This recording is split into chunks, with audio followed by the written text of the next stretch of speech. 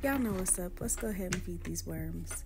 So this week, I'll be kind of experimenting with biochar. I want to increase the biodiversity within the bin, and so I'll be adding that. That's the black that you see. I'll also be adding some cornmeal. Y'all know these worms are still not fully mature, but I want to get a little bit of weight on them, so I add the cornmeal and then, of course, eggshell powder to everybody's feedings.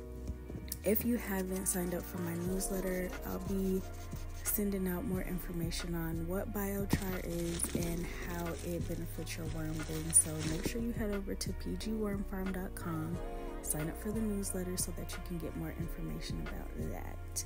Now, with this next tiny bin that you're gonna see, I'm kind of hesitant to feed it because we had a little bit. Make sure y'all buy organic, otherwise your fruit got plastic on it.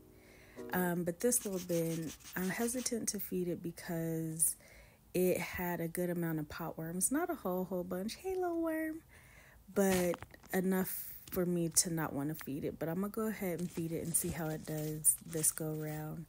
I'm gonna feed it like I normally would, hit it with the eggshell powder, a little bit of cornmeal, fatten them little babies up, and I'm gonna hit it with some biochar, and we'll check in and see how it does.